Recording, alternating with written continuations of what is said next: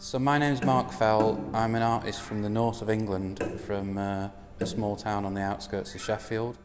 I studied kind of experimental film and video in the early 90s, but after leaving university I kind of started to work more with sound and music, just because it was cheaper to do music than make videos at that time. I've always had this kind of other interest in installation and visual art and film, etc. So these days increasingly I'm being invited to do installations and exhibitions and stuff. So this is one of those. I mean, right now all I've done is just put it in the space and think that looks quite nice there. And then I have some computers, but I'm undecided if I'll put the computers on top or at the side, or... There are these LED lights, and I thought maybe I could point those down like that. But yeah, it's just the way I work. I'll just get all the things going and just gradually try different combinations of things. But part of me just likes the sculptural quality of those.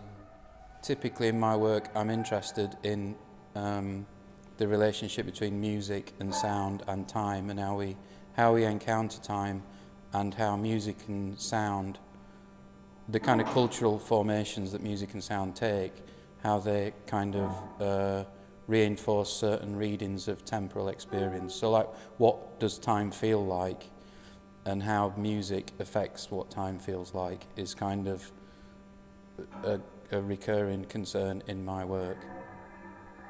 So the exhibition itself uses sound and computer graphics, but what I've done is use paper and card, which is kind of cut in certain ways to mask the monitor, so that it's placed in front of a monitor to create quite sharp shapes. So the exhibition contains things like that, and sound and text and diagrams and things. And although you could think of it as something quite conceptual or intellectual, for me it's much more important that the work can be encountered in a number of different ways. So if you're not a kind of art expert or whatever, or a philosopher, you can still just enjoy the way the work sounds or looks.